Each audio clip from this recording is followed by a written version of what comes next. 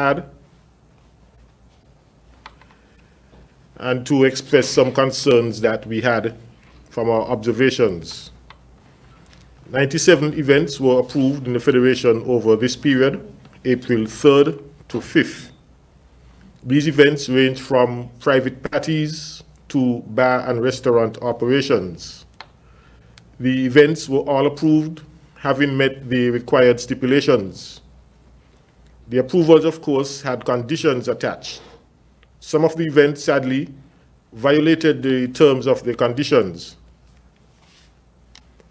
The violations range from failure to keep a proper log of the names of the persons attending the event, to exceeding the maximum number of persons who are permitted to be at the event.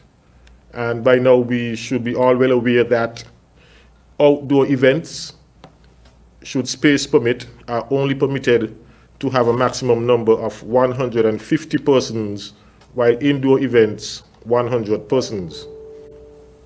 The events that were in violation were asked to cease the operation, and in one instance, the organizer of the event challenged the authority of the compliance team. Of course, he was arrested, and he's now currently on bail, awaiting his day in court.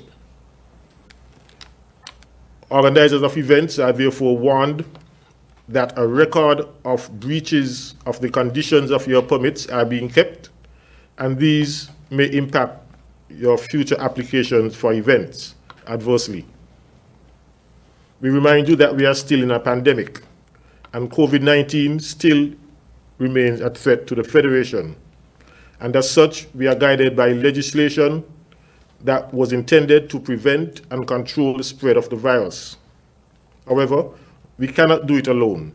It requires personal responsibility from everyone. Week after week, we advise on the protocols that will reduce our risks, but we are still seeing complacency among the population. We continue to appeal to your good sense of civic responsibility and good judgment, and urge that you follow the guidance provided by the law and the medical professionals.